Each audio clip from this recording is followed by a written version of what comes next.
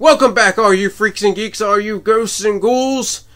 As promised, here is my Batman Arkham Collector's Editions.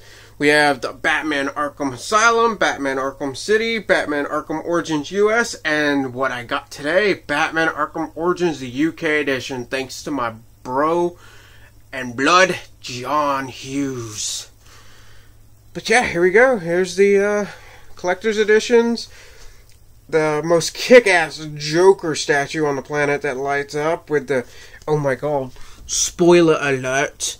No, not going to spoil it for you. You can check it out yourself. But there is a bit of a spoiler in that little bag there. And then got the kick-ass little leather-bound journal. I got the, which there's an ant crawling on. Die, ant! The Arkham Origins Collector's Edition hardback guide.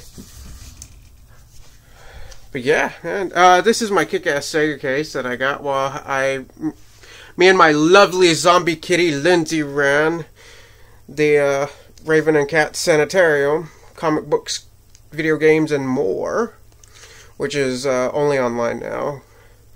But yeah, here it is.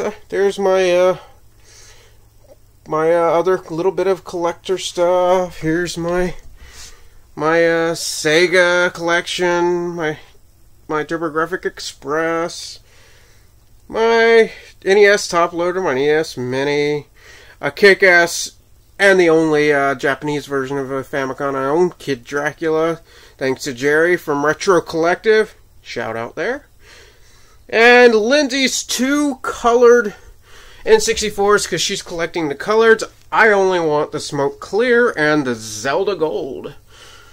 And also, not to, I have the 3D cover. I'm trying to get all the covers. I'm trying to get all the steel cover, the steel cases that the UK only got. America got shafted, but go Brits. But where is the Batman? He's at home washing his tights. No, actually, he's in my Sega case. Looking badass as usual. The Dark Knight. So there you have it, all you freaks and geeks, all you ghosts and ghouls. This is Raven Homicide's Arkham Collection. And it will keep growing and growing when it stops no one knowing. So, as always, keep it homicidal, peeps.